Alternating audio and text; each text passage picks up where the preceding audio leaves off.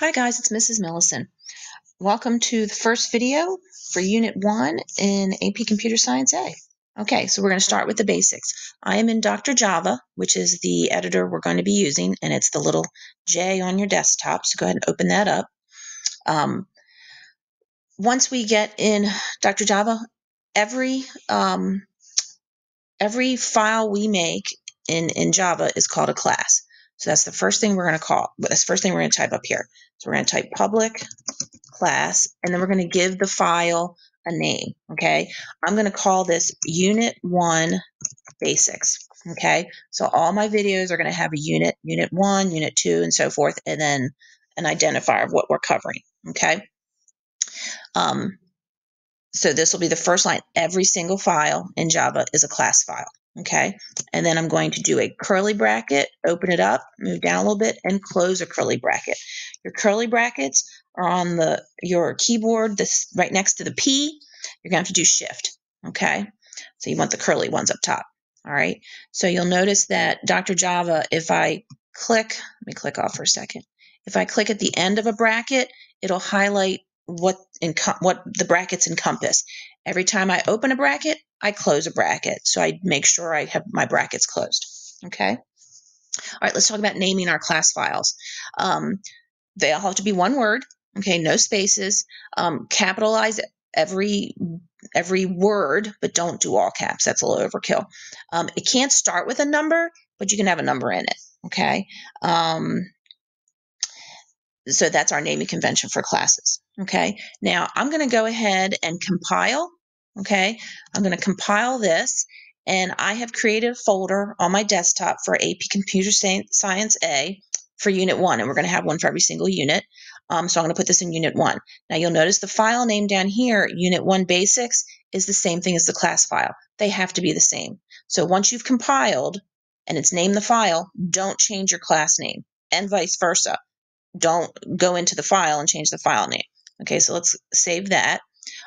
Nothing's going to happen because we're not running it and there's nothing to run yet. I do want to minimize and show you the folder on my desktop. Okay, there's the Dr. Java icon. Here's the computer science folder. And in there is let me make it a little bigger, my Unit 1 folder. And what we did, we created this Java file.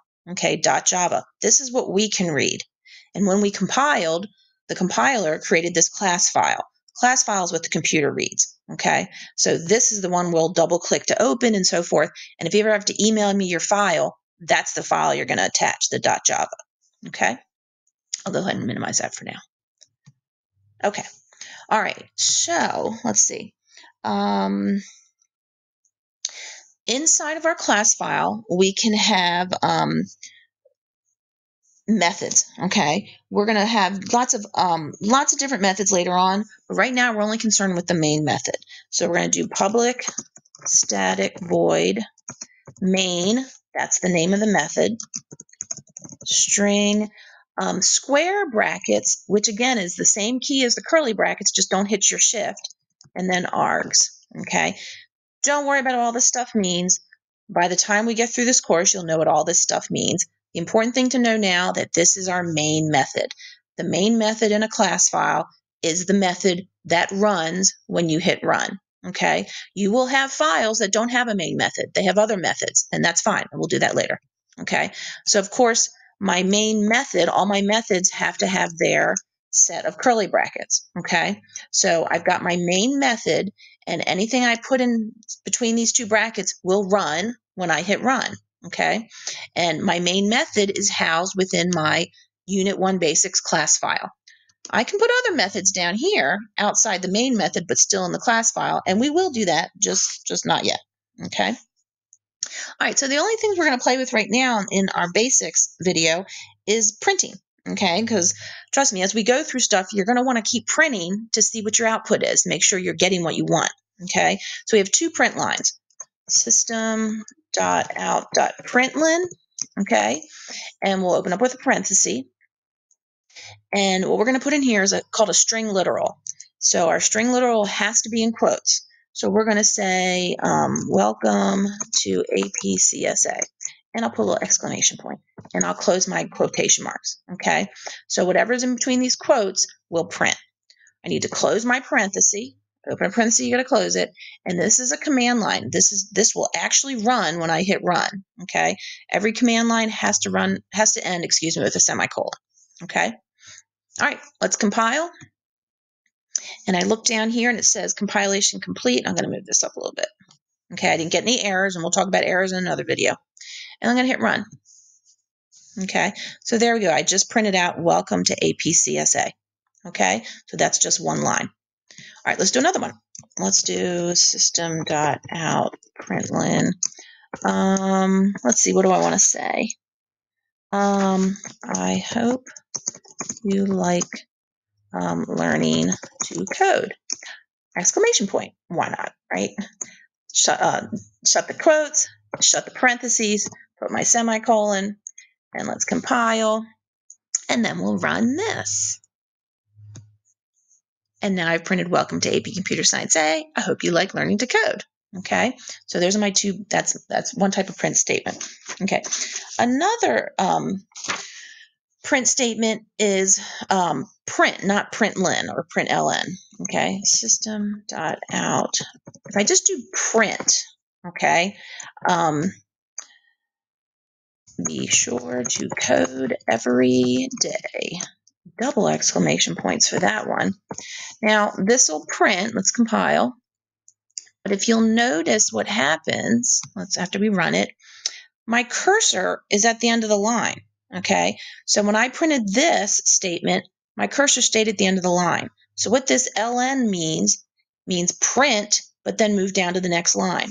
So welcome to APCSA printed, since it's println, and it moved down to the next line. Then it printed, I hope you like to learn to code, and then it moved down to the next line. Well, this one, once it printed, it didn't move down to the next line. Okay, so my cursor is kind of sitting up here. And you'll see later on when we do like scanner inputs, you're going to want the cursor next to the code next to this string literal that you just printed. So there'll be times when it's beneficial to have print versus println, and we'll see that as we go. Okay, I think this should be println. Let's change this to print. I want welcome to APCSA. I hope you like learning to code all on one line. Because now if I've changed it, this will print and then my cursor will stay there. And then this will print, then it'll move down to a next line. This will print and it'll move down to a next line. Okay, so let's compile and look at that. So welcome to APCSA. Since it's just print, the cursor didn't move down. And then it printed the next line, but since that's a println statement, it did move down to the next line. Be sure to code every day. Println, move down to the next line. Okay, I need to fix this. I can't have my I right next to my exclamation. So I can either add a space after this exclamation point or add a space before the I. It doesn't really matter. And again, when we're coding, one might be more efficient than the other. I'm going to add a little space right there. Okay, add it within the quote, so it'll type that space. It'll print that space. Okay.